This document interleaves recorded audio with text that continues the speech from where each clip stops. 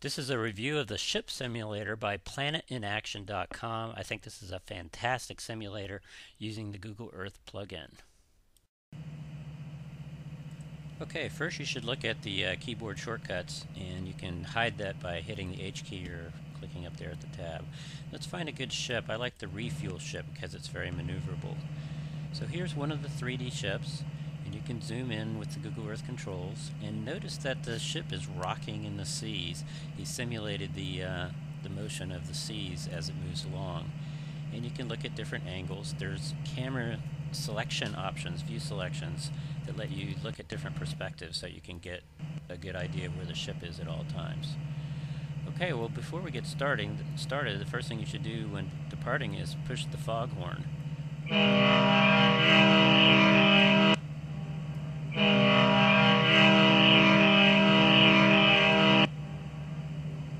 That's to let the whole world know that you're going to be departing. We'll start up the engines, and the engine noise gets old, so you might want to shut that off. There's a keyboard shortcut to shut it off. Okay, so you have a number of different camera choices up in the upper right. The one with the head on it is probably the most useful because it means your head is locked relative to the ship in your current view. You can change that view with the mouse, and the head motion will stay there. You can still use the view selector to change to other views as well, and again your head stays relative to the current position for that view, even while the ship is moving.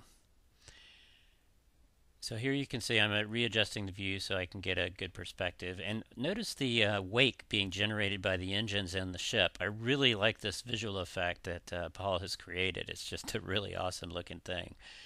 He's done a great job with simulating visual effects. Okay, so that's a good shot at one of the ships where we've made a big turn with the wheel. I used the keyboard shortcuts to make the wheels, or the arrow keys, to make the wheels turn.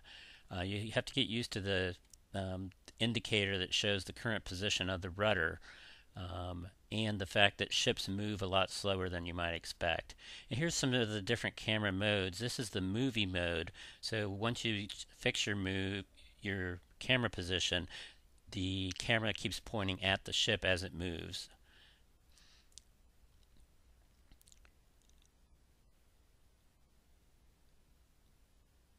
You'll also notice that the position in the map in the lower center also keeps showing your position in 2D, like a chart plotter. I've now pushed the throttles back, so I'm reversing engines to slow us down.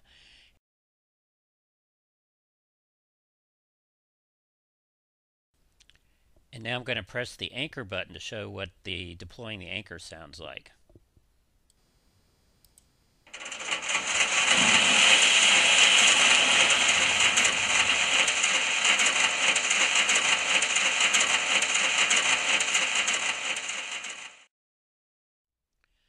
Okay, I've switched over to the cruise ship that's in the simulator, and here what you have is the Queen Mary 2. And here you can get some different perspectives, move around the 3D view, and you can see it's a beautifully modeled 3D model of the ship. And this time I'd like to put us into the bridge deck, just as if you're the skipper of the ship. We can maneuver our view to get it just like we want, and then switch to the head mode, and we'll blast the foghorn.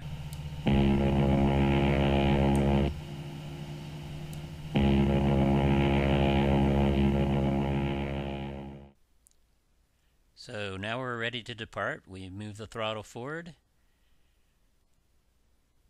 And one of the cool features Paul's added here, I really like this, is if you hold down the shift key while in the head mode, you can turn your view as if you're turning your head at that spot. And this is a really great feature. I wish Google would add this as a built-in feature to the plugin or Google Earth itself. But it's especially cool in the simulator. Anyway, let's change our views around with the view selector so you can take a look at the ship departing. So here it is as it's leaving the port, looking at it from above, looking at it from behind. And let's move ourselves over towards the dock, and And we'll switch to movie camera mode so you can watch it leave as if you're sitting here fixed. And move ourselves down as if we're one of the remaining family members watching our family and waving at them on the ship leaving.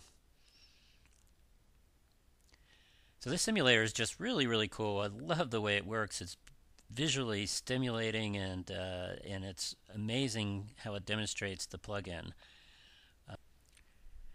This is the first serious application that I've seen come out that really demonstrates the power of the Google Earth plugin to be used for a gaming or simulation application. Before we leave here, I'd like to show one last ship that has been tossed in here.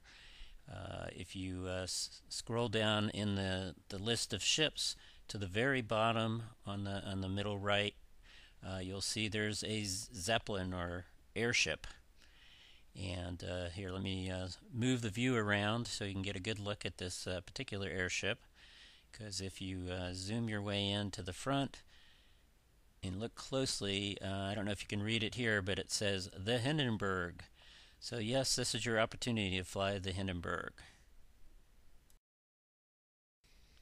So this is the review of Ships by PlanetInAction.com. It was developed by Paul Van Dinther in New Zealand, and this is a fantastic application. I suggest you check it out.